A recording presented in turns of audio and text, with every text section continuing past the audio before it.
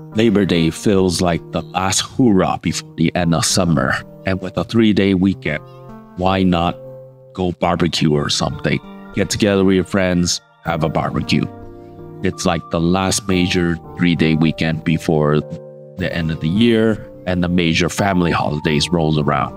If you don't have an option to do a barbecue and you don't have the option to smoke a brisket, which is my favorite cut, you can always try something else, which is like tri-tip, which is a much faster, leaner piece of meat to smoke, which is very popular. But since I can't smoke meat because I don't have the equipment to do it, I basically am applying cold smoking, which is commonly used in cocktails, but I'm using it here. And because it's not quite the same as smoking meat, I basically have to infuse the meat. I've done this a couple of times by putting the meat into a plastic bag and just replacing air inside with as much smoke as possible.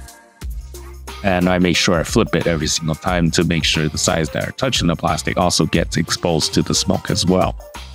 And before I roast it, I dry it and apply mustard rub to it on one piece, and then the other piece I apply a slightly different rub, which is mayo and wasabi.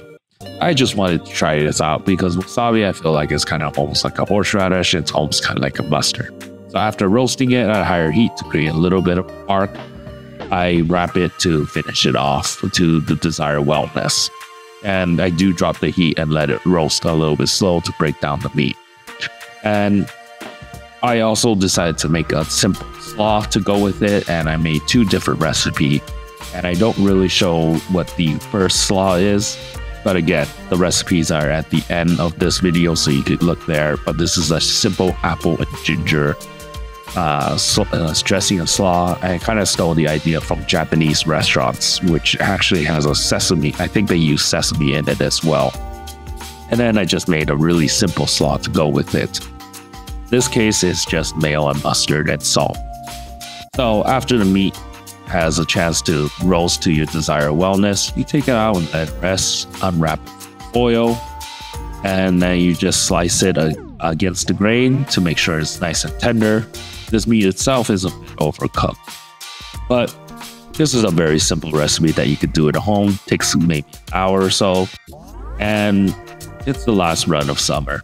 So plate them together, enjoy your dish, and just have a good weekend to relax. Well, if you like this video, come back for another episode, and I hope you enjoy. Here's the recipe.